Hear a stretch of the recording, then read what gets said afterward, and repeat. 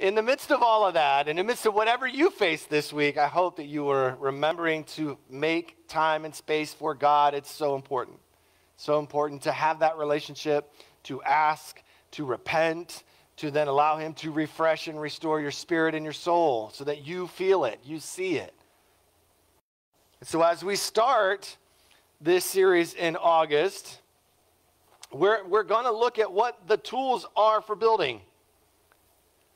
Jesus loved to use this building, constructing conversation, these metaphors, right? He did it a lot. He was obviously his carpenter by trade because of his father. We can translate that. It's not just wood. A lot of what they used in his time was stone. So there was a lot of stone / brick / construction type imagery that he used. And it's easy to use that. It's easy for him to recall this because when we build something, we start with either a plan or at least a vision. And then as it goes, we start to see this thing emerge, right? This thing that we've created has been born and birthed, right? So it's easy for us to see what it is and how it got from here to here. In Matthew 7, 24 and 27, Jesus uses more of that construction type metaphorical vision when he says, anyone who listens to my teaching and follows it is wise, like a person who builds a house on a solid rock. Though the rain comes in torrents and the floodwaters rise and the wind beats against that house, it will not collapse because it's built on the bedrock. But anyone who hears my teaching and doesn't obey it is foolish, like a person who builds a house on sand. When the rains and floods come and the winds beat against that house, it will collapse with a mighty crash. In today's text, we see these foundational pieces of tools that we are wanting and should want in order to keep this relationship with God together, but then to keep this body of Christ healthy and moving. Paul starts in today's the chapter 4 of Ephesians by telling Christ followers who they are. We talked about this last week too, though, didn't we? Who are we? We've talked about this now. I think it's 3 weeks now that we've talked about this. Who are we? We are chosen, we are loved, and we are called. And in this verse, this very first verse, I beg you to lead a life worthy of your calling. If you are loved, if you are chosen and you are called, Paul's now saying, if that is true, then you should lead a life worthy of that calling. You have been called by God. So what does leading a life worthy of God's calling look like, right? Like, oh, that's easy to say, right? Yeah, I'm just going to do good stuff, right? Or I'm just going to be nice. But there's so much depth to what that could be, right? And so we look at tool number 1. And tool number 1, he finds in verse 2 that we should always be humble and gentle. We should be patient with each other, making allowance for each other's faults. Why not start with one of the hardest things to do, right? Not everybody's perfect. And yet one of the greatest tools in our toolbox of our walk with Christ can be found in our demeanor towards other people. How we choose to treat people, how we choose to feel about people, and how we relate to people is very telling about our current status in relationship to God. So we often find ourselves getting upset, right? We get upset, we get angry, we get selfish, and because things aren't working the way we want them to, we get selfish at people, and not just outside the church. Is that better? Not just outside the church. This is also happening inside the church. Now, patience is not my strongest attribute. My family will tell you that. My wife will tell you that definitely. And I likened it this way because I was having a conversation this week with Grady about Madden. Madden is a video game. It's an NFL kind of video game you can play, and all the players in the NFL have a rating. So all of their attributes and things have a rating. And when you have a 99, that's like the highest rating.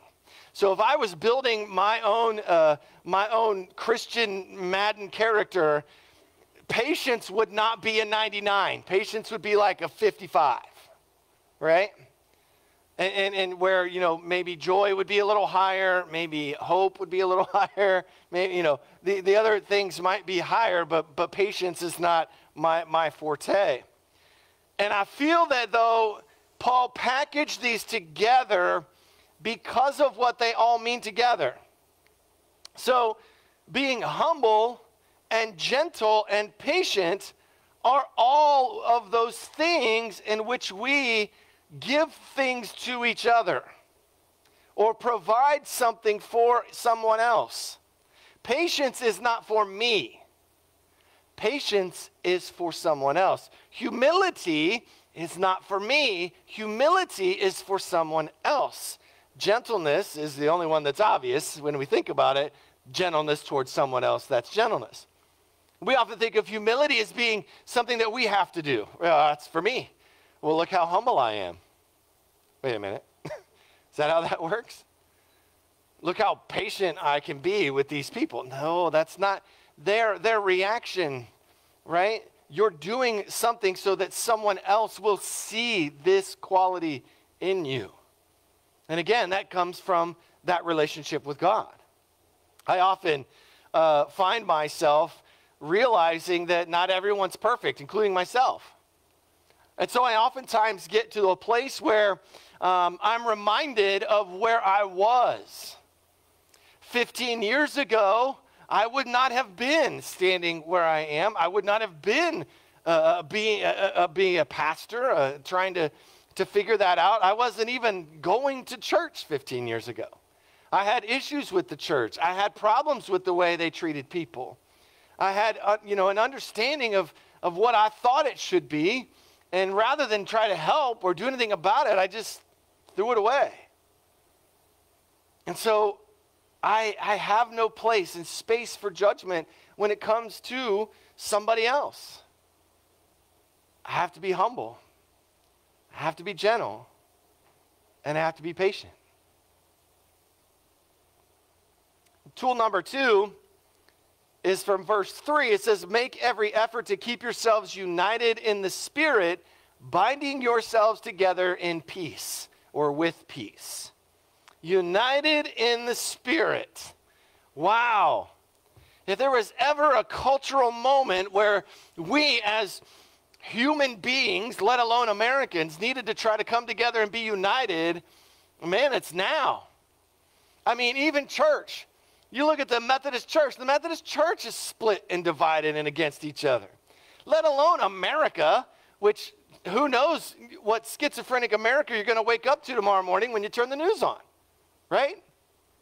And it's all designed to keep things ununited and separated so that it's easier to manipulate and control. All of it. The best thing that I've done probably over the years is to basically shut those things out. Right? Everybody says, well, you've got to know. It's the Methodist Church. You've got to know what's happening. I go, no, I don't. They don't write my check. They approve my license once a year. That's about it. The rest of it comes from you. Whether it's the paying for the health insurance, whether it's the paying of a salary, whether it's being there for my family, that's coming from you. That's not from them. There's an individual relationship here, and we want to make it something corporately huge, but it's not. It's irrelevant. You know what would happen tomorrow if we wake up and they say, oh, well, the Methodist Church is just going to split? Guess what? We're still going to be here. We're still going to worship, and we're still going to be helping people in our community, regardless of what that is, right? United in spirit. That is something that is so deep and yet something that we just often cast aside. Make every effort, is what Paul says. Staying in it together and being peaceful with each other. There is this great benefit to utilizing this tool that you can build a relationship with someone and possibly even love someone like Jesus in the process. You can do those things together. Peace is important, but we often forget that there's also accountability involved in that peace, because we can't just let things run rampant. And so there is a structure, there is an accountability piece to this, but if we are united in this, in the Spirit, then we will see each other's humility, gentleness, and kindness, right? And peace will be a byproduct of what we're united to do. We're going to be focused on Spirit and kingdom work, not on what's happening or what color the sky is today. We are focused on each other and helping and caring. And tool number 3 comes from verse 4, and he says, there is one body and one Spirit, just as you have been called to one glorious hope for the future. Now, if there is, in fact, and I don't need to see a show of hands, but if there is, in fact, one body and one Spirit, and we believe this, there is also a fact that you, all of you, have been called to one glorious hope and future. And you're like, well, how's that a tool, right? How many of us come here on a Sunday morning or watch online and we recite the Apostles' Creed? Okay, so are you just saying words because they're on a screen? Or is that something that you believe? Because if it is, you're saying that you believe in the resurrection of the body and life everlasting. That's our glorious hope. And if we are together in this, then there is one body and one Spirit that is providing that glorious hope and future. How many of us know the destination of our souls? I don't know about you, but when I wake up tomorrow morning, I want God to speak into me. Hey, whatever you're going to face today, it's okay, because it's temporary. And I know of this hope, and I know of this place, and I know where we're going, and this isn't it. So whatever you're facing today, it's going to be okay. There's more coming. There's more joy. There's more hope. Now, there's a lot to say here in the middle of this text, right? I can go into great, I don't know if we have another hour or not, but you could go into a lot more text in the middle of it, because it's talking about what we are and how we're gifted, how we're to be equipped. And again, that's part of my job, is to help equip you for this work. And then we find out that we all have a part to play. We all have a gift. We've all been blessed with something. We all have something useful that someone else needs. We may not see it. We may not know it, but there is. We each are a unique tool in God's tool belt, and we're designed for something specific. Not necessarily an occupation. I'm talking more about what your talents are outside of an occupation. Couldn't be the same thing. But if we get to verses 15 and 16, we find tool number 4. And he says, instead, we will speak the truth in love, growing in every way more and more like Christ. That's kind of the goal. Who is the head of the body, the church. He makes the whole body fit together perfectly. And as each part does its own special work, it helps the other parts grow so that the whole body is healthy and growing and full of love. We have the choice and the ability to let Christ lead the church. Now, that does not necessarily mean Maplewood United Methodist Church. That does not necessarily mean just the people you can turn around and look at and see in this room. The church is every believer and follower of Christ. Every one of them. Now, they may not be in this building. They may not do the things that we do, but that doesn't mean they don't exist or that we should work in conjunction with them. When we allow Jesus to lead, he sees to it that each part begins to fit perfectly. That's us allowing him to lead and us getting out of the way. There is a key point in which Jesus says here, as each part does its own special work. Again, back to your special gifts and talents and what he's calling you to do. Each one of us has something somewhere that he's calling us to. When we pray over our offering every week, we pray that we can give back to God what is already his, and that's our money, our time, our energy, our talents, and our gifts. When we take vows of membership to the church, we tell them we are making ourselves available to the service of our church. When we are participants, the church changes. However, if we are unwilling and we are sitting on the sidelines, why on earth do we wonder why the church is not growing or moving? Now imagine for a moment, your talent or your gift, your ability is a hammer, right? A hammer is good at driving nails, right? Or pulling them out, right? Hammering nails, driving nails, putting things together, right? Now imagine you are the best hammer the world has ever seen. You have the ability to drive nails faster than anybody, deeper than anybody, stronger than anybody. And yet what you do on a daily and weekly basis is you sit yourself on a shelf like this sanitizer and you go, okay, hammer. Hammer's not doing a lot of hammering. But he's the best hammer there is, I promise. But it's not doing a lot of hammering right now. We can't expect God to magically lift the hammer and use the hammer for its intended use. The hammer is meant to be used in order to drive a nail, right? And so we have to get this into our system that, man, God's called me to something. He's called me to use these tools. He's called me to build my faith. He's called me to something. And when we are willing to allow God to utilize the gifts that he's given us, he then makes us fit perfectly into this body of Christ. And it doesn't always feel like it's perfectly because that's us, right? Sometimes it feels clunky. Sometimes it feels like you're trying to get that video screen to work 13 times this morning, right?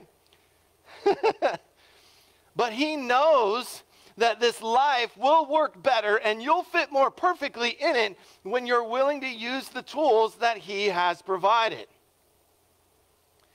Faith is not a word. It's not a pronoun and a noun or an adjective. Faith is a verb. Your relationship with God requires action. It requires something of you. It requires repentance. It requires forgiving yourself and others. It requires us to activate and use the hammer. Right? Hopefully, he knows that we can build a better community with his leading, with his focus, with him taking charge, and us allowing him to use us, if we're that good hammer, right? Use us to hammer things. If we're a screwdriver, allow us to be a screwdriver. If we're a drill, allow us to be a drill. But it's up to us to activate those tools and to use them in service. Can we build that faith together? I hope so. Can we look like the church that to the world around us that they see something building, they see something growing, they see something moving, and they want to be a part of that? I hope. I pray that we can begin using the tools that God's given us. Amen.